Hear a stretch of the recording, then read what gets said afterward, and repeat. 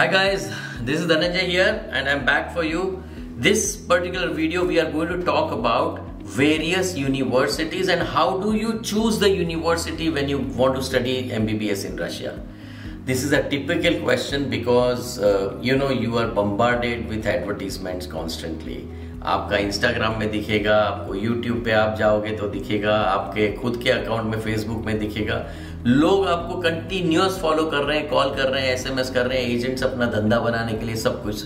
आज पर्म में चले जाओ, कल ऑरेनबर्ग में चले जाओ, परसों त्वेर में चले जाओ, फिर कजान स्टेट में चले जाओ, कंटिन्यूअस बेलगोरोद में चले जाओ. ऐसी एडवर्टीजमेंट्स आपको दिखना चालू हो जाएगी.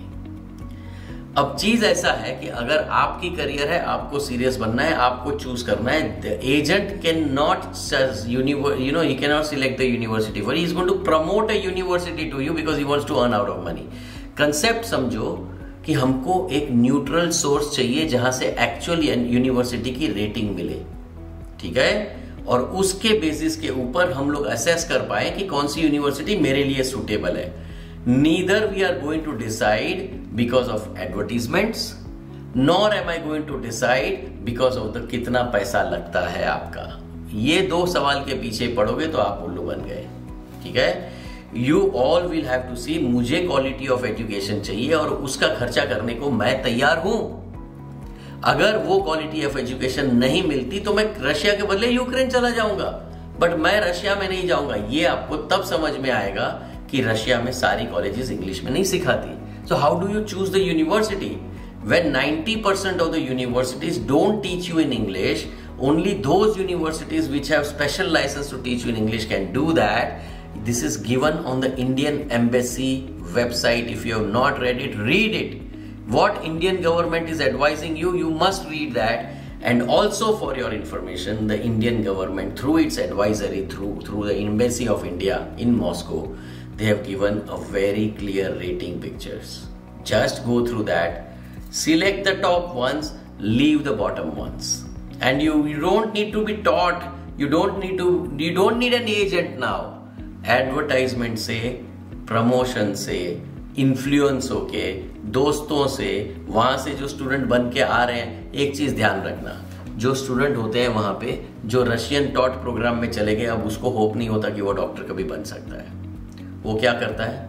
वो एजेंट बन जाता है. वो यहाँ आता है, चलो डिग्री ले लेते हैं, साथ में यहाँ पे धंधा साइड में चालू कर देते हैं. अपने गांव में, अपने सिटी में, अपने आजू बाजू में कौन से स्टूडेंट नीड दे रहे हैं, पकड़ो उनको, अपनी यूनिवर्सिटी में डाल दो. वो आप भी फंस गए, अब अगले साल आप भी आओगे एजेंट बन के.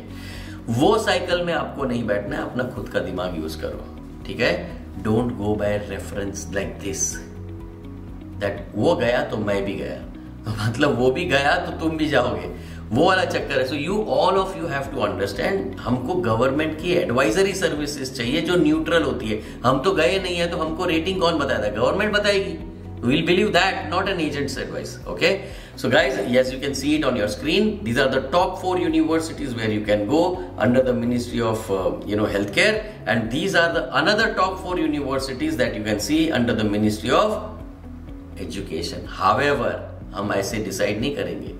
As you all know, we will open World Directory of Medical Schools और एक यूनिवर्सिटी चेक करेंगे क्या वो गवर्नमेंट की है, क्या इसको मेडिसिन सिखाने को 100 साल हुआ है, क्या एक्सपीरियंस है, या ऐसी नई खोल के मेरे ऊपर एक्सपेरिमेंट करने वाले हैं. जब तक वो मत करो, 5-6 साल पुरानी है. जैसे कजान फेडरल है, एज अ यूनिवर्सिटी बहुत टॉप की है, पर मेडिसिन सिखाने नहीं आता उनको, मुश्किल से 6 साल हुए. As you can see it on the WDOMS, this is the situation. Please do not go. बहुत सारे वीडियोज मिलेंगे कजान फेडरल के प्रमोशंस के, कोई मतलब ही नहीं है जाने का. Okay, thank you guys.